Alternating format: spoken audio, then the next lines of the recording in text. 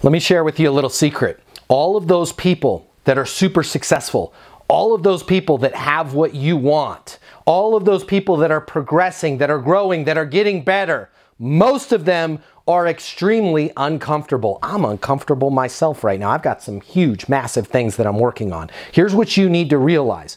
Growth and comfort, they cannot coexist. It's not possible. You can't both be growing and expanding and doing better and improving your life and creating a legacy and be comfortable at the same time. So you need to choose. What do you want? Do you want to do big things? Do you want to have big dreams? Do you want to create a legacy for generations? Or do you want to be comfortable? And if you want to be comfortable, that's okay. Grab some Cheetos, saddle up, unfollow this account. We are not your people. I want you to realize just because you're uncomfortable right now, that's actually a good thing. That means you're growing. That means you're getting better. And I encourage you, let's get you more uncomfortable. Let's get you growing more. I love you. I want to help.